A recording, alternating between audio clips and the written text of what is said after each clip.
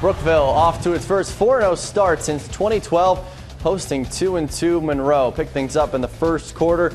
Justin Heck, hey Heck, this is a heck of a run. Dragging defenders across the goal line, 15-yard touchdown run, puts Brookville on top early. Then it's Harry Hall, this time in from 1 yard out. Actually, that last one set up that touchdown, so now it's 7-0 Brookville. And then a nice tough run by Billy Wallen. Tackle down there. That would set up another 1 yard touchdown run later in the drive. Again, Harry Hall on this one, and Brookville shuts out Monroe by a final of 21-0. Now 5-0 on the year for Brookville.